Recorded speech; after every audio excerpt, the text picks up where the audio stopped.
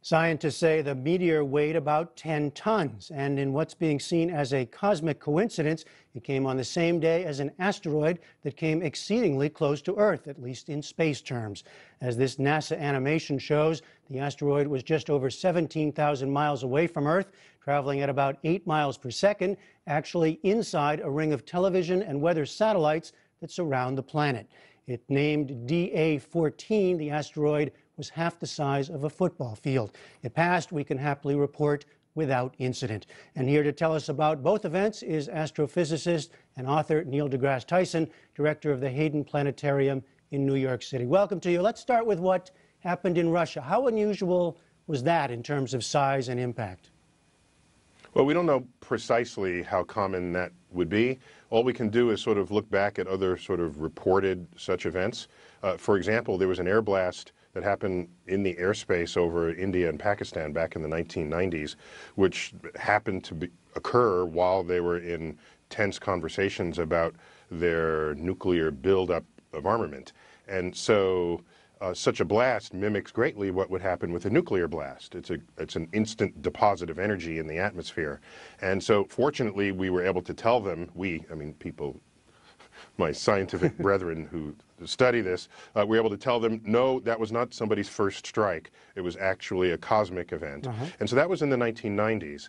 And if this had happened over the Pacific, nobody would have noticed. Is it in fact happening all the time, this kind of thing? So something of this magnitude, we might imagine is perhaps once a decade. I mean, if one happened in the 90s and one happened now and you fill in for the areas of the Earth where it would not have been noticed if it did, for example, the North Pole or Antarctica or northern Canada where hardly anybody lives, you could easily sort of hide one of these from anybody's view simply because of the large swaths of area on Earth's surface where no one inhabits it. So I could imagine it would be once every 5 to 10 years. And what exactly is it? You know, what is a meteor and what is an asteroid for that matter? Yeah, well, okay, we can go back. Yeah, asteroids 101 in the solar system. Actually, I have the solar system on my tie. This is not drawn to scale, but you have your sequence of planets going from Mercury all the way out to Neptune. And between Mars and Jupiter, there's a swath of countless chunks of craggy rock, which we call the asteroid belt. Now, a subset of these have wandered from their belt, we call that the main belt, and have orbits that bring them dangerously close to Earth. And we have collectively described them as near-Earth objects. You can call them near-Earth asteroids as well, but we want to include in there comets that might come near us that perhaps don't begin their journey from the belt. And so there's tens of thousands of objects that are dangerous as what we saw this morning in Russia, whose orbit crosses the orbit of the Earth. Now, we cross the street all the time, the same street that trucks drive on, but we're not hit by trucks because we're not there at the same time and the same place. If you do the math, it turns out that eventually Earth and anything that crosses our orbit will collide with one another eventually. So these are the ones we want to keep track of. The problem is the little ones. The one in Russia was a little one by cosmic standards. They're so tiny you can't see them until it's too late. That brings us to that asteroid 17,000 miles away. That was, how unusual is something like that? How much in your scheme of dangers, how dangerous is something like that? Well, in the past decades, we've gotten better and better at monitoring asteroids that kind of invade our space, if you will. And up until today, the invaded space criterion was, does it come closer to us than the moon? The military now calls that cislunar space. It was a new word to me, even just a few years ago. Cislunar space is the region between us and the circle that is the orbit of the moon. And so we've been monitoring asteroids that have sort of been whizzing by in that zone for at least 10 or 15 years. This is the first one that has come so close that it is, in fact, 5,000 miles closer than our orbiting communication satellites, the geostationary region around which perhaps even this television signal is being sent around the world. So that's cause to sit up straight and raise your eyebrow and say, now wait a minute. And now add that to the Russian air blast this morning, and you've got a situation where astronomers have been the whole astrophysics community has been telling people about this for decades.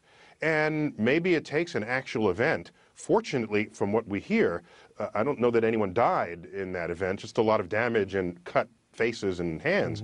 But if it takes such an event to wake people up that Earth moves in what is indistinguishable from a shooting gallery in the solar system. These are debris of rocks left over from the formation of the solar system. And there used to be sort of, yeah, go on. Well, I was just going to ask you, as a wake-up, then what? I mean, what would be possible to do? Create a warning system? Yeah, I mean, exactly. So this was really a shot across our bow. Both of them were, right? Well, one of them actually hit us, all right, at least burst in the atmosphere. The other one is a buzz cut to Earth. And you can say, well, what do you do about it? Well, if you live in a world without scientists and engineers, the first thing you do is you say, let's run or hide or buy water and dig holes and live in them. But we live in a technologically fluent culture, whether or not everyone shares in that fluency. And among those who know, we have ways on paper to deflect asteroids if we find them early enough before they come in. None of those plans are funded by any agency anywhere in the world. So that's a whole other cultural, political challenge that would need to be overcome. For the moment, all we're doing with the meager funds that NASA has to do so, and combined with some other funds around the world, is to just find the asteroids and track them. Now, this one that hit Russia, yeah, it tore up a town a bit, but it's not disrupting civilization.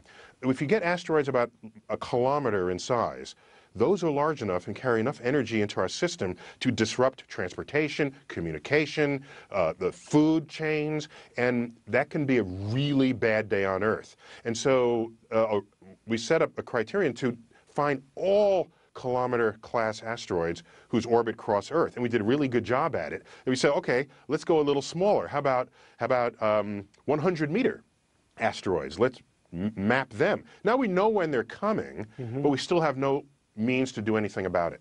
all right. Now the little ones, the one that hit Russia, those will show up the hours before they hit, and that one showed up just in the image. Maybe the military had a slightly earlier beat on it, but nothing that you're not going to evacuate a town in the time available.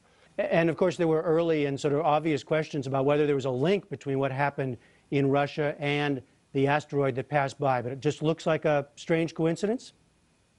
Yeah, just a cosmic coincidence, but sure, that's your first thought, until you notice that they had completely different trajectories through the solar system.